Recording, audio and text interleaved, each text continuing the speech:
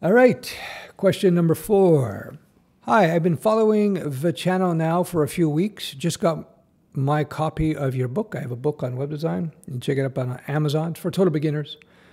I was wondering your experience learning self-taught. I'm in my 30s looking to change to coding from a nice 6-figure salary, but not great work environment culture. Have a family to support, so I can't take too much of a step back. What is your advice on self-taught and changing to this new industry with people who depend on you? Thanks, thank you, and appreciate all the awesome content. So anybody who follows my channel for a while knows the answer already. The answer is you want to transition from career A to B. You want to transition from one to the other, especially since you have a family to support. You don't want to make the mistake of cutting off your income stream, your current job, and hoping to get the new one up and running very quickly. You have to, like any other career, you have to build that up. So what I would do is I would continue to learn to code on the side. I would suggest taking either my standalone web stack course, which is interactive and gamified and grades you, gives you instant help. It's pretty comprehensive. Or if you want to really get the full Uncle Steph experience, you can check out my mentoring program at unclesteph.com. It's self-paced. You learn at your pace.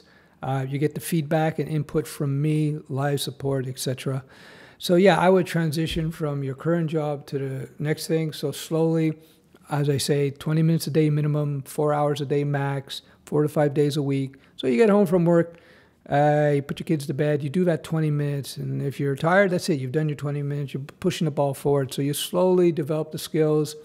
Then you do, once you have some basic skills in the web stack is my suggestion, then you go out, you do 2 to 3 small little free projects or very low paid projects on the side. Again, on the side, keeping your full-time job. So you can build up some real world skills, start to get a feel for the whole coding development world so you can figure out what's good for you. See, some people may love Python Django development. Or some other people may say, no, I make a ton of money doing PHP Laravel. Other people say, no, I just like installing WordPress and Shopify sites and I make big bucks from that. So you have to figure out what's good for you. You can make a lot of money with all these different technologies. People will tell you, you can't make money with PHP. Yes, there's a lot of low-paying PHP jobs, but there's also very high-paying PHP jobs. And there's a lot of freelancers making huge money with PHP and WordPress. They just know how to structure themselves properly. So step number 1, try to be consistent, 20 minutes a day, minimum 4 to 5 days a week. Start writing that code every day, write a little bit of code. You want to develop what I call the nerd eyes, the ability to see the coding world, to understand it so you can start making good decisions about where you want to go in terms of the technologies you want to implement.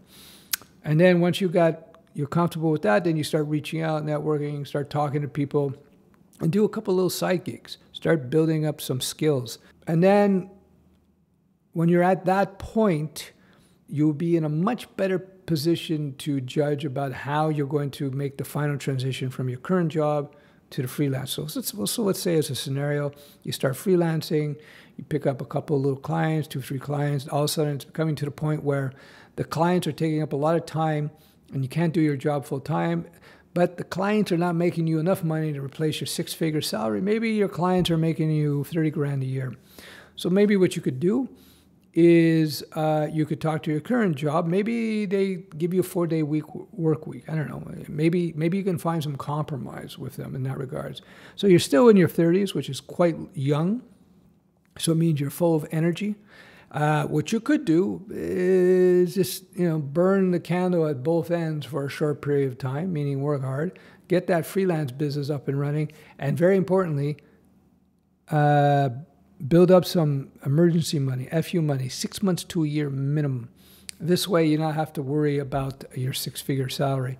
But you just want to transition from career A to B, so you go in there smooth. Now I'm just using freelance as an example. The freelancing gigs could lead to a full-time position.